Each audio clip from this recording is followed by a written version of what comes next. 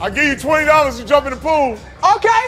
$20. Hey, you mic'd up. You better take the mic off.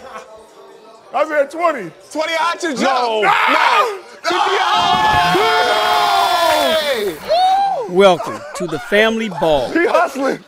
where the basketball universe now seems to revolve around these three brothers. First there's Lonzo, the oldest and freshman maestro of the UCLA Bruins. Long three is good. Then Liangelo, the big man Chino Hill Sr. And one. And Lamelo, the sophomore prodigy who recently made national headlines by dropping 92 points. Yeah, Melo.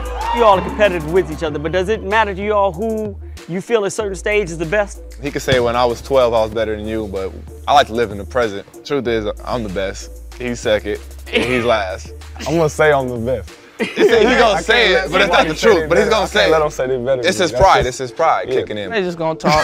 They're just gonna talk. Lonzo Ball, Mr. 7 years old. Get some height. Oh, reverse. I had a little plastic hoop teaching Lonzo how to shoot on top of his head. It was a straightaway shot from the side. He's my first son, so I spent a lot of time with him. And then once you make the first one good, the other ones just follow. Two-hand cut behind the head. Yes, hard. There you go. Let me see some handling, man. Their father, Lavar, he had a plan. Get it, you can't throw it up in his face now. Melo, what you got, dunks? He would use basketball to strategically plot a course toward fame and stardom for his sons. Good shot, Zoe. When we met, he told me that we were going to get married and have boys, because he only makes boys, of course. Everything is a plan for me picking my woman. Tina's an athletic woman. I'm an athletic man. It's all lined up. Our last name is Ball. Holla at your man. I said, once I have my boys, I'm gonna have them close together. We only need 3. 1 on each lane and 1 down the middle. Ah, what up, boys? Every day after practice, the fellas come home to their head trainer, their father. I got a nice little system here. As soon as the boys come home from school and practice, we make about 200 shots on the shooting machines. My boys make just like it's nothing. Shoot them with your left. See that? They not ready for that. And the next thing I do is I make them lift weights Monday, Wednesdays, and Fridays. On Tuesdays and Thursdays, we doing pull-ups. So, good. We just started having fun, you know. We didn't want to go outside and do homework. We want to stay outside and keep shooting. A lot of people be like, oh, you push them to the limit. No, I guide them to the limit. I tell them what to do and get it done. But if I gotta push you, this ain't for you.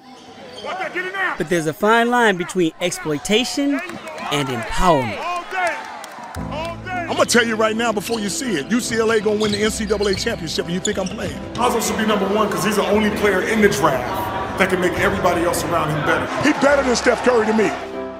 Do you feel that with some of the comments you have made, do you think that the competition is gonna get stiffer for your kids because like, oh, Well, let me tell you this. Your daddy said you better than me? Everybody talking about, oh, he gonna have an X on his back and they gonna come harder. How you think he gonna get better if they don't come harder? I want you mad as hell at my son. When you see him, you like, I'm gonna tear his ass up. Cause you know what he thinking? This is what I'm here for. You're not gonna give me nothing, but I'm gonna make you a believer. And you wonder if the plan is working.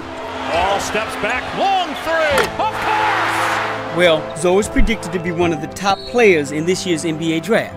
And with Jello and Melo already committed to UCLA, it returns Westwood back to the center of the college basketball conversation. And with UCLA an hour and a half from Chino Hills, they're never far away from their greatest competition. Come on now. Don't leave my man's that open. LeBron is gonna sit on that. Hell no. Game time! Game time! Get him out my house! Get him out my crib, bro! Why you playing Now custom? you'll never be able to lie to this earth. You said we was playing Hall of Fame. Why you mad? Why you Like playing that in custom? your mouth? Oh, listen. Yeah, Take this outside next time and do it on the real court. That's Let's enough go. of that 2K stuff. Let's go outside. Predictable! I'm shopping this man. Give me that Oh my goodness. Hey! I'm done! Watch out! I'm done! I made him fall! You fall for real? Oh, man. Oh, damn! I slipped. John, you done been away for a long time, son. You been getting soft in Westwood. We keeping it hard in these hills. Hey! Look, We keep it hard in these hills. With Lonzo one and done, these backyard battles now become more meaningful. We all know that, you know, this is my last year and I'm gonna leave. All my boys gonna be one and done, yes. We trying to get to the NBA as quick as possible. They want that challenge. I've told my boys this. Somebody gotta be better than Michael Jordan, why not you? And just not Jordan the player, Jordan the brand. The Big Baller brand, the Triple Bs. This is our family brand for our family. This is what me and my wife came up on, with me and my boys together. What do you say to those who say that you're exploiting your kids by doing this? This is what they say, Lavar is exploiting his kids. What the hell do you think UCLA is doing? I'm protecting you from the exposure. Come on, it's exploitation when the family's doing it, but what are you guys doing? It's not that we're just playing for fun, you know. It's actually, we want this to be our job. It's just something different. Nobody has ever had being a first-round pick with their own brand coming out.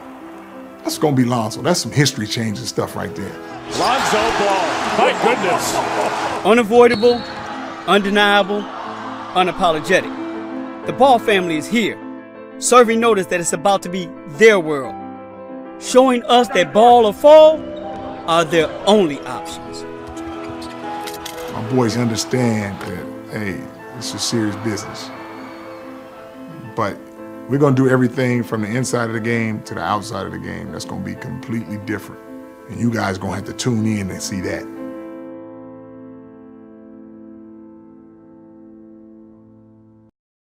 That Big Baller brand, a brand is one of the biggest things you can have.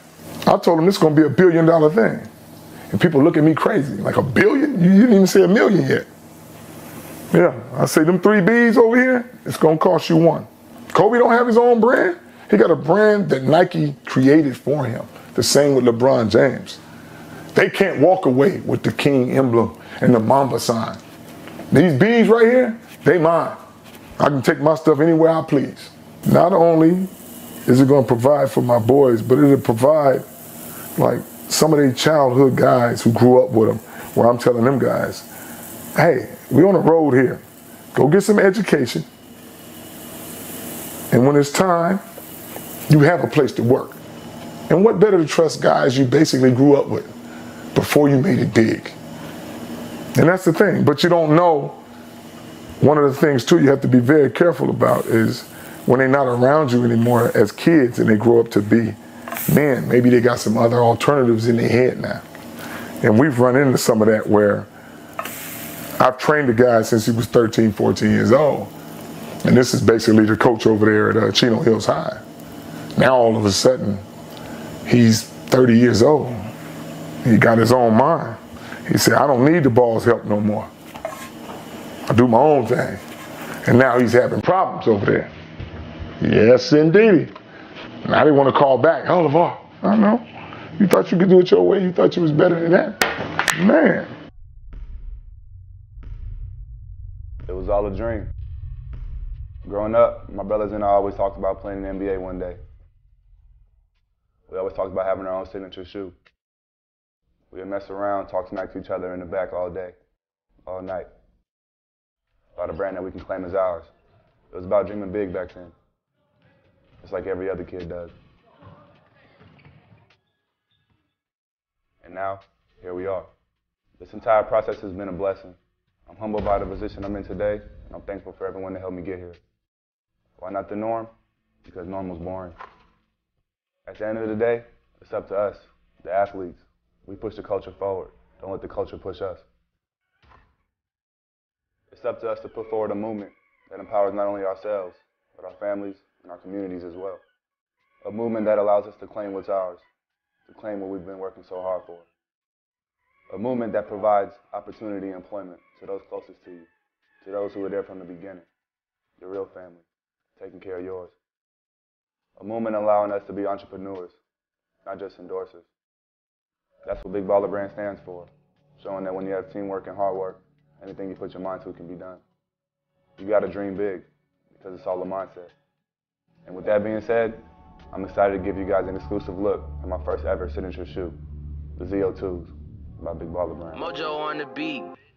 I hit a bitch with a curb, little bitch, you a gerb. Get on the curb, it ain't for me to splurge, but you really don't deserve. I'm a dog, roof with the claws, adding commas, no pause. Trap out the mall, all the kid do is ball. 2 Benjis for the draws, I'm the Don. Don't be trying to waste my time. Baby girl, know she fine, yeah she a dime. All these salty is mad, I ain't even in my prime. I'm finna shine, King Los got the 9. T-Smooths keep the prime, Sean got the cane. Diamonds blinking off my chain, swerving 90 in the range, yeah. Star roof in the rave, she giving me face. What can I say? Everything 1K. What? Everything 1K. Yeah. Everything 1K. Yeah. Everything 1K. Yeah. Mojo on the beat. Swag. Some ballin'. I ain't wanna cop the rate, but it seemed like that bitch was calling. Yeah. He ain't K, he fraudin'. What? Money thicker than a Spartan. This shoe was made independently by my family brand. Creating this shoe was a lot of fun, especially being able to add my own creative input throughout the process.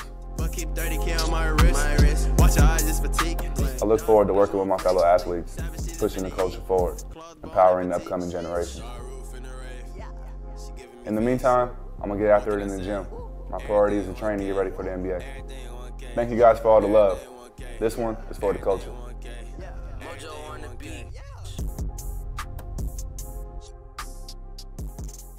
The draft lottery is tomorrow, right? And there's a talk, will the Lakers keep their top 3 pick? Lavar Ball is sure that they will keep their pick and take his son. I said, how can you be so sure? And he said, you have to speak it into existence. I mean, I get that, but he's like, no, he's going to be a Laker. You have to speak it into existence. And that's not just something that he said about the draft lottery. That's not something he just says right now. This is something that he's been talking about his whole life, actually before his sons were even born. Make no mistake, Lonzo Ball is talent. It's all about them billions. All he is a hot take artist. You don't have to like the guy, but I think you gotta like the spirit of what it is that he's trying to do. The last year has been the story of the Ball family. Like, you are everywhere. I'm everywhere because people like that controversial stuff. And it's just like this, you got the good guys and you got the bad guys. So I was a good guy, but negativity sells, so everybody won't jump on me, but that's fine.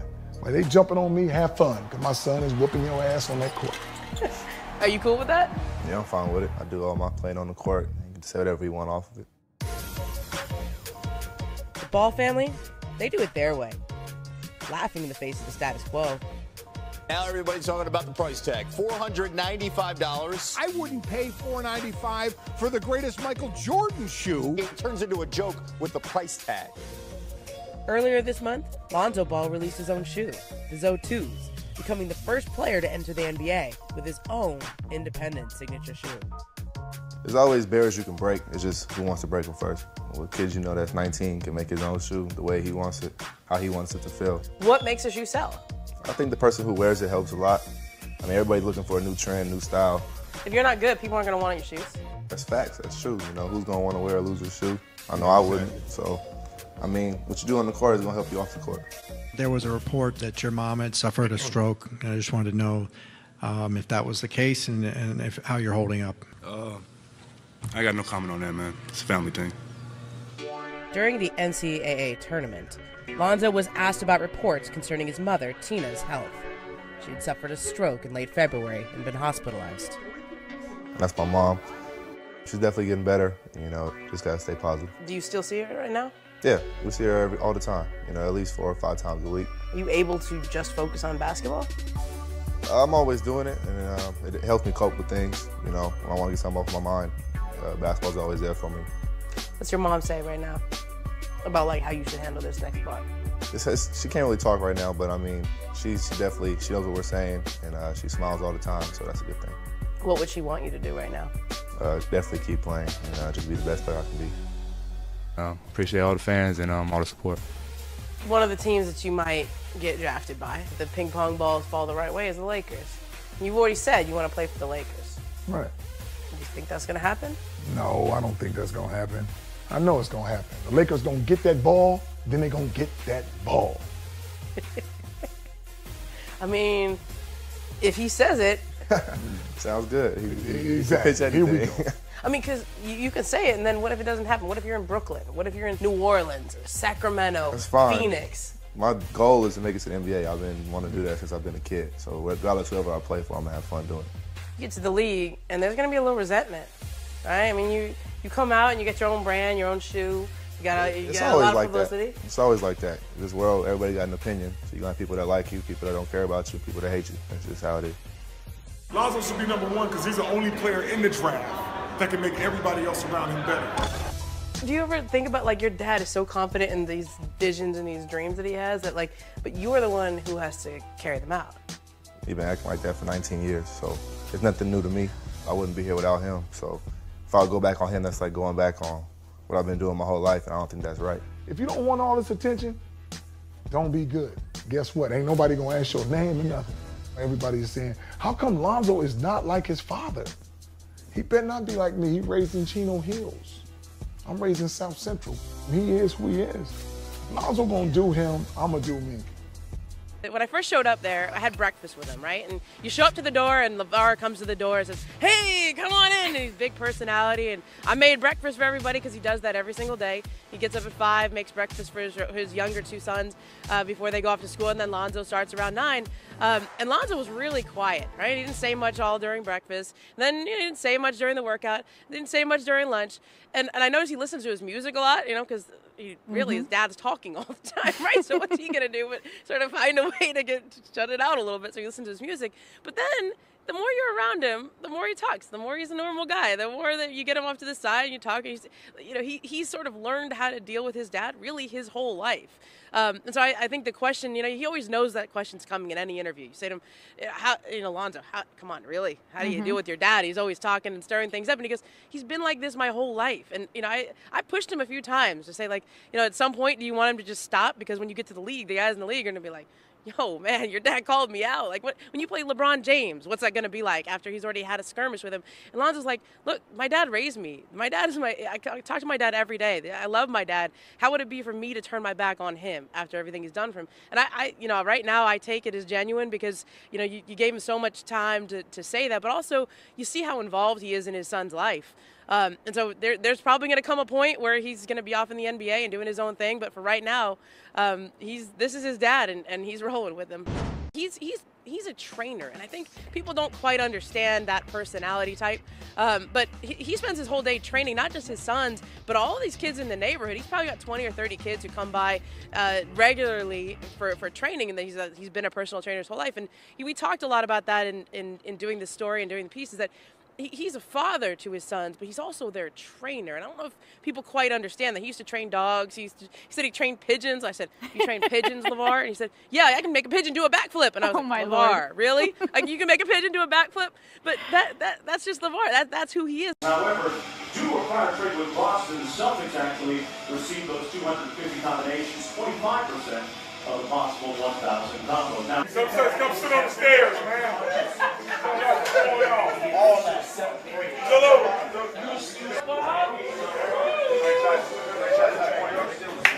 That's a wrap.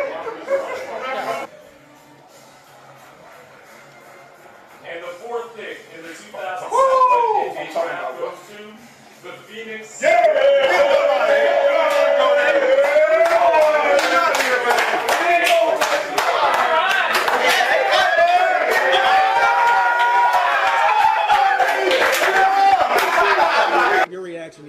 My reaction is how it's always going to be. Right.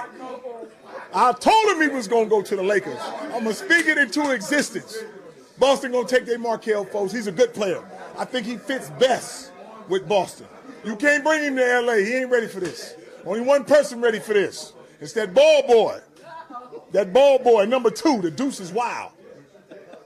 Is this the culmination of something that you've been working on for a long time? Been working on it for a long time. I know I must be a genius to plan it this well.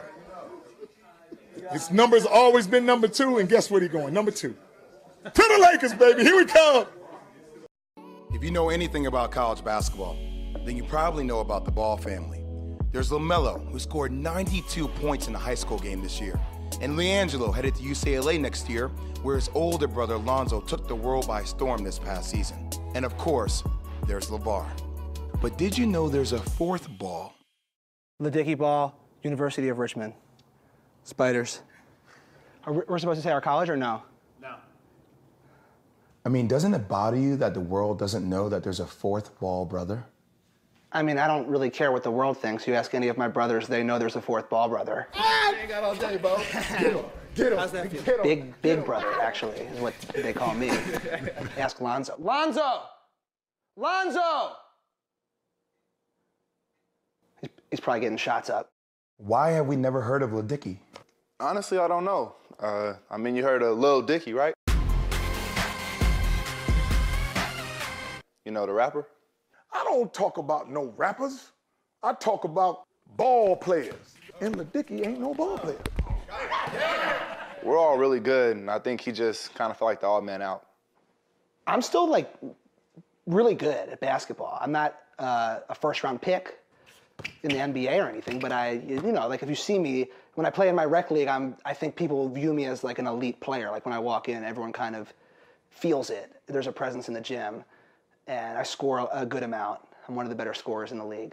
He can't shoot, he can't pass, he can't dribble, he has no hops, basically, no heart. Whoa! That way. I never seen a charge in my life. Why did you start rapping? Honestly, so he would see me. My whole life, it's kind of always been about Melo, Jello, and Zoe. And, you know, he goes to every one of their games. I don't think he's ever come to a concert of mine. In fact, I know he hasn't come to a concert of mine. I said I don't think, but I know he hasn't. He's never been there. Lil Dicky, what would it mean to you while you're on the stage performing to look out in the crowd and see your dad standing there? Yeah, I mean, if that happened,